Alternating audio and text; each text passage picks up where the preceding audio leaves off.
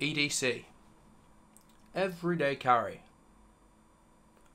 What's in my pockets?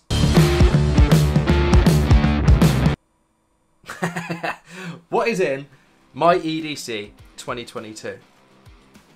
Well, that depends what day it is, because it changes regularly.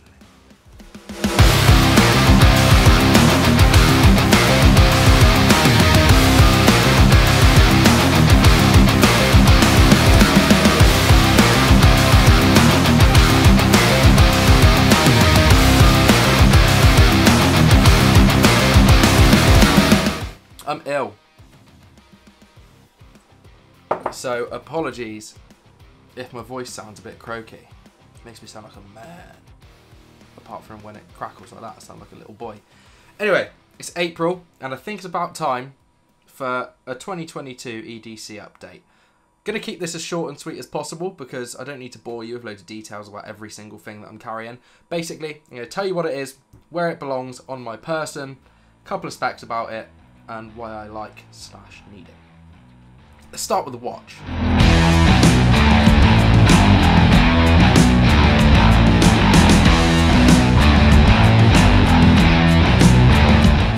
If you know me, you know I love watches, and it changes regularly, like pretty much every day as to what watch I'm wearing. But the one I'm wearing today is from a brand that I didn't even know existed until late last year, and I believe it's a sub-brand of Seiko, or Seiko at least own it, so it's solid. It's a Giorgio Fendon 1919, and as you could see from the B-roll a second ago, it looks class. Like, it's such a sick watch. I don't know too much about the specs or anything. It was gifted to me from a friend, and I love it, basically. I think it's like a 44mm case, and it just looks cool. Little lock-in thing here for the crown, so you can't move it around. Automatic movement, glides right round the face, and it keeps time very well. So that's what I've got today. Normally I'm not one for a leather strap, but this leather strap on this watch is actually really comfy, so I don't mind it. Although, I do want to change it, so I'm just trying to find something that fits and will fit with the look of the watch. I just think it looks sick because it's carbon fibre. Look at that. Really, really nice watch. Onto the pockets. So in my front right pocket, that's where the knives live.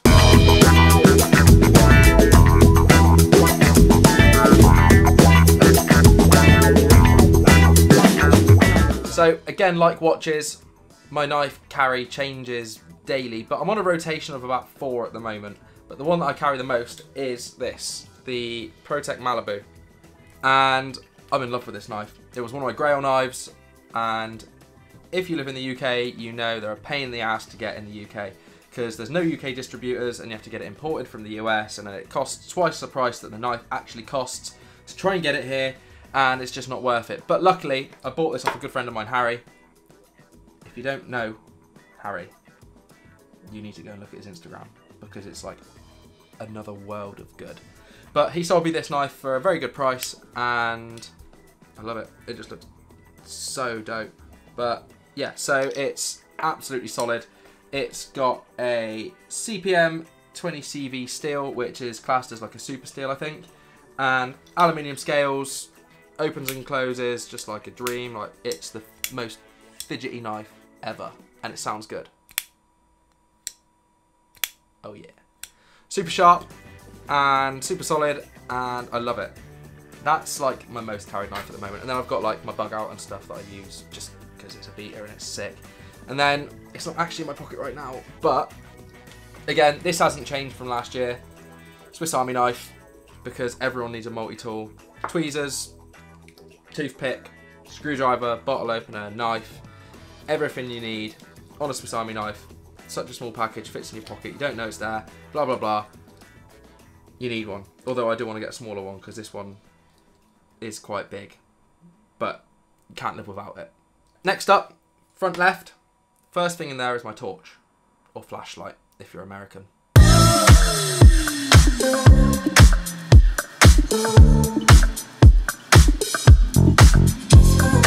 I didn't see the need to get a really expensive torch because I just think it's about unnecessary. If you've got a light that lights up nice and bright so you can see in the dark, then you're winning. So I didn't get an expensive one. What I got was a £20 torch from Amazon, and it's the Olight 3T EOS.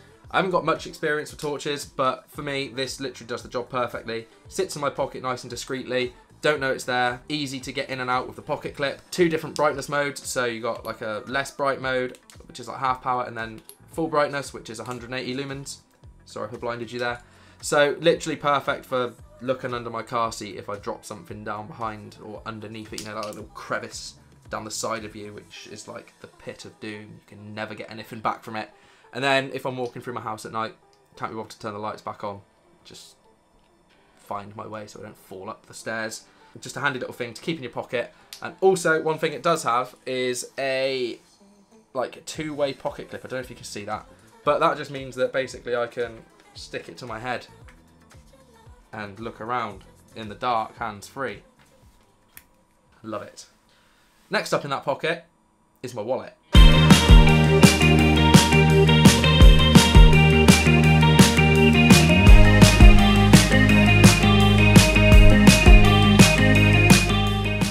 Got a bit of an obsession for wallets, and I generally get a new one every like 4 to 6 months. But the one that I've got in my pocket right now is one that I've been using for probably about 6 months now, and it is, if I can get it, the Grove Supply Co. Can't remember the name, but it's sick. Nice and simple. I've got 6 cards in here, and it's still nice and thin. And then for no reason other than the fact that I put it in there when I got the wallet and now it's patinaed and shaped to it, I have the Pete's Pirate Life V4 coin just slotted in the back. Was going to take it out, but it's like, you can see it's shaped to it now, so it's like I won't get anything in there. And it, yeah, adds a bit of weight to it, so I know it's in my pocket, but it keeps my cards in really good. Really, really high quality, really nice soft leather, patina's really nicely, and Josh, that owns Grove, is a really sound guy, so go and support him because his wallets are sick. Back left pocket. This is probably the least interesting thing. My phone, iPhone 13 Pro. I don't think I need to say any more. It does the job. It's a good phone, better than the 12, and it's, yeah, sick. Back right pocket. The least favourite thing.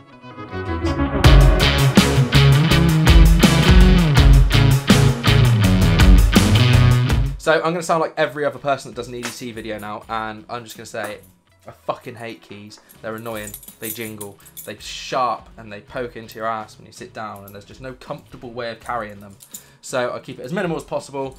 I have them on this Vesperi leather, is that how you say it? Vesperi, yeah, something like that, raspberry leather keyring chain lanyard thing, and then literally 3 keys on here, 2 house keys, office key, and then an air tag because I've got ADHD and I lose everything, so I've got air tags literally everywhere I possibly can. On my keys, in my camera bag, in my pelly cases, in my day bag. Might as well put one up my ass so I can find myself. Air tags are literally like the best thing in the world. But yeah, that's my keys. This is like my favourite sort of way of carrying them. I just clip it to my belt, put them in my back pocket, and try to forget they're there, but I can't. This looks like I'm wiping my ass, doesn't it? Trying to get them. See, jingling is so fucking annoying. That's pretty much everything. The rest of it is now just like not necessary stuff. It's just like jewellery. If you know me, I love big shiny silver objects or gold objects, and my go-to company obviously is Clocks and Colours. I do a lot of work with them. If you want 10% off, use code TED_Howells at the checkout. Link below. With everything else as well, like everything that I've said in this video is linked below. But back onto Clocks and Colours, super high quality stuff. If you don't own anything from them, then you definitely should. It's high priced, but there's a reason for it. High quality silver, they're heavy as shit, super detailed, and so high quality. Like everything I wear pretty much is from Clocks and Colours, apart from this one gold ring, which was my granddad's. But everything else you see, necklaces, bracelets, rings, is all Clocks and Colours, and I can't get enough of it. So go and check them out and get some shit and make yourself look cool. Get some knuckle dusters. That's pretty much it. I'm going to leave you there. Like, I'll probably do another one of these videos in about 2 months' time because I'll probably change everything again. But for now, that is everything that I carry daily to make my life easier, I guess. I hope you enjoyed it. Check everything out that I've linked below. And I'll see you later. Goodbye. My coffee's cold now, I bet. Oh, it is.